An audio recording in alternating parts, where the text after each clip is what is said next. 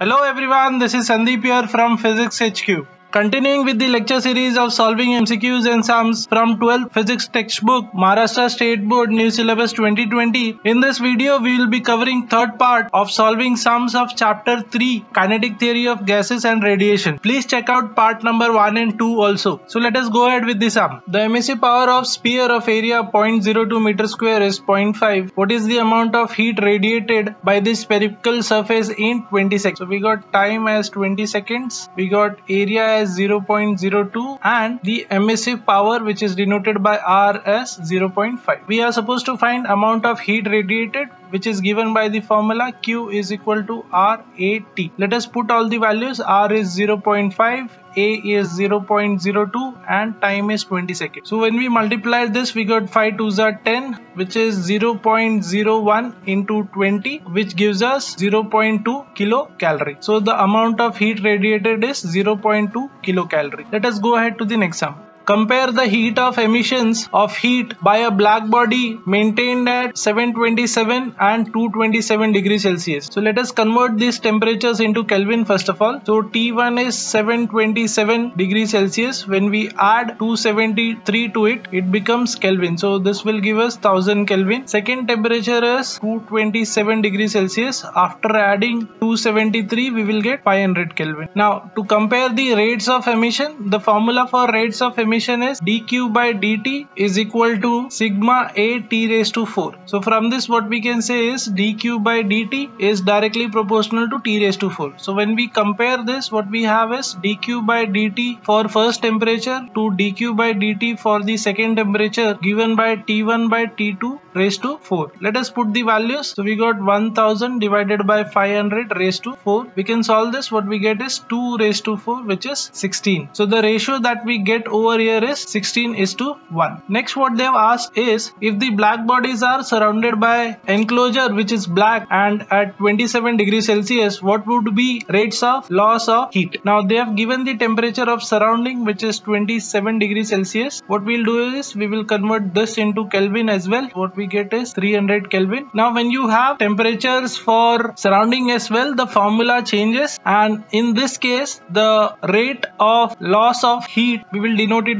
by dq by dt prime is directly proportional to the temperature of the body minus temperature of the surrounding raised to 4. Temperature of the body raised to 4 minus temperature of the surrounding raised to 4. So by using that analogy, what we can have is dq by dt prime for the first temperature and dq by dt prime for the second temperature. This will be equal to first temperature raised to 4 minus T0 surrounding temperature raised to 4. Similarly, we will have T2 raised to 4 minus T0 raised to 4. Let us put all the values. So T1 is 1000 raised to 4 minus 300 raised to 4 divided by 500 raised to 4 minus 300 raised to 4. Okay, so what we can have is we can take 100 raised to 4 common from numerator and denominator. So we can simply solve it like this. This 1000 is 10 raised to 3. 10 raised to 3 raised to 4 will be 10 raised to 12. 3 to the power 4 is 81 and there are 2 zeros, which is 10 raised to 2. So 10 raised to 2 raised to 4 will give us 10 raised to 8 divided by 5 raised to 4 is 625 into 5 into 100. So 100 raised to 4 will give you 10 raised to 8 minus again 300 raised to 4 will be 81 into 10 raised to 8. So what we can do is we can take 10 raised to 8 common from numerator and denominator. What we will be left with is 10,000 minus 81 divided by 625 minus 81. So over here what we'll get is after subtracting this will be 9919 and in the denominator we'll have 544. So when you'll take this ratio, you will get 18.23. So the ratio is 18.23 is to 1.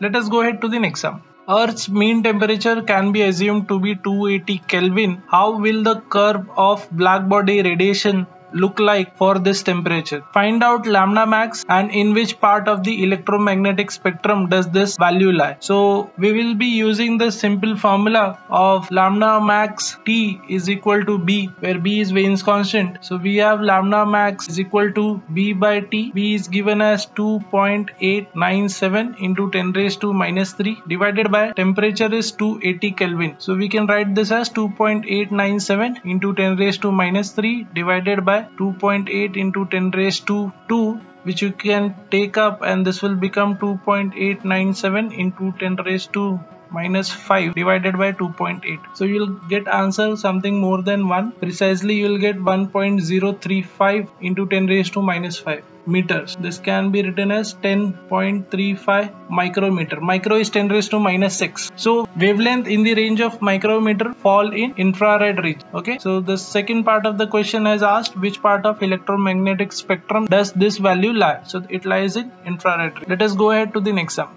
A small blackened solid copper sphere of radius 2.5 centimeter. So we got radius 2.5 centimeter, which can be written as 2.5 into 10 raised to minus 2 meter, is placed in an evacuated chamber. The temperature of the chamber is maintained at 100 degrees Celsius. So we need to convert this 100 degrees Celsius into Kelvin by adding 273. So we will get 373 Kelvin. At what rate energy must be supplied to the copper sphere to maintain its temperature at 110? So we need to maintain temperature of 110 degrees Celsius, which is 110 plus 273, which is 383 Kelvin. Sigma is already given, which is 5.7 into 10 raised to minus 8, and they are saying that treat the sphere as blackbody. So rate at which energy must be supplied is equal to sigma A T raised to 4 minus surrounding temperature raised to 4. So tell about rate. So it is dq by dt. So sigma is given as 5.7 into 10 raised to minus 8. Area is of a sphere. Sphere ka area is 4 pi r square. Temperature we have got the value as 383 Kelvin minus 373 Kelvin. Dono ka power is raised to. So let us try to simplify this. So what we have is 5.7 into 10 raised to minus 8 into 4 into pi is 3.142 into radius is given as 2.5 into 10 raised to minus 2 the whole square. 383 raised to 4 minus 373 raised to. Now this needs to be solved with the help of logbook. Please use the logbook,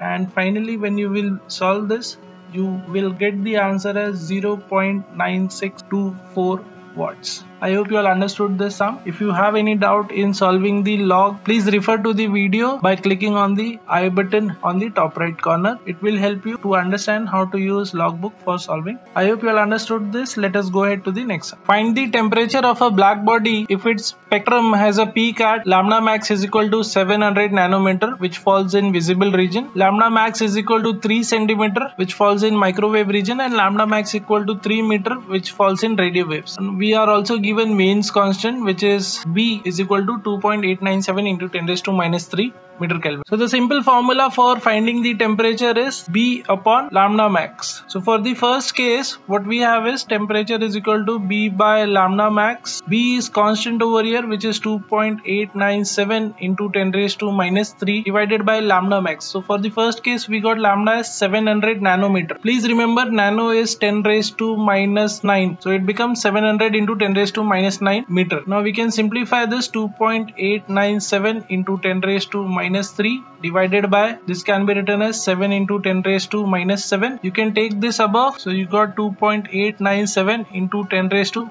minus 7. When it goes up, it becomes plus 7, and with minus 3 it will give you 10 raised to 4 divided by 7. Now it is simple to divide. 7 4s are 28, so you will get 0.4 are 28, 7 1s are 7, 27 will be 3s are 21, and last will be 8 into 10 raised to 4. So we can write this as 4138. Since it is temperature, the unit is Kelvin.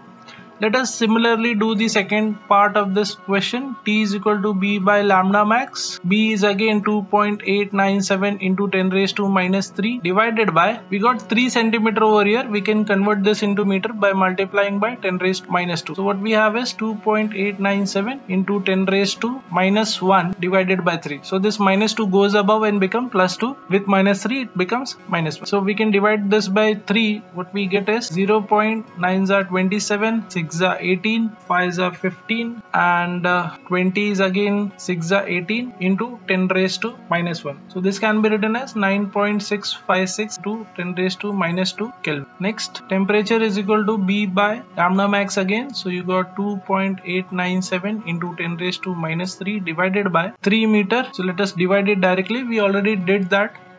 9.656. 0.9656 is what we got into 10 raised to minus 3. This can be written as 9.656 into 10 raised to minus 4 Kelvin. Hope you all understood this. That's it from this video and this chapter. If you found this video useful, don't forget to share it with your friends and classmates. This is Sandeep from Physics HQ signing off.